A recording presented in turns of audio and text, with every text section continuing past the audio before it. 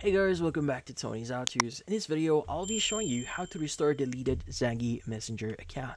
Before we start, hurry up and check out these just under this video. So let's get started.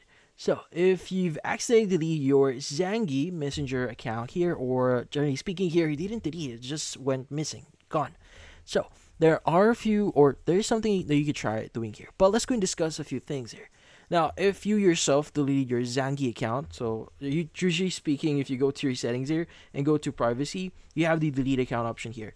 Now, one thing that we need to take note here is account deletions are permanent. So this is labeled in their account, in their settings here. It says delete account will delete all your data permanently. So they won't be able to recover that, including messages, call history, your profile info.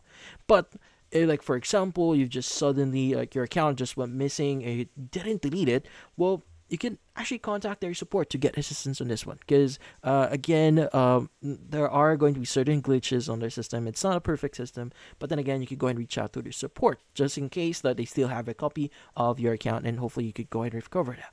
So what we need to do is you want to go ahead and open up any browser here, search for Zangi support, and you should see the contact page for it. Let's go ahead and access it.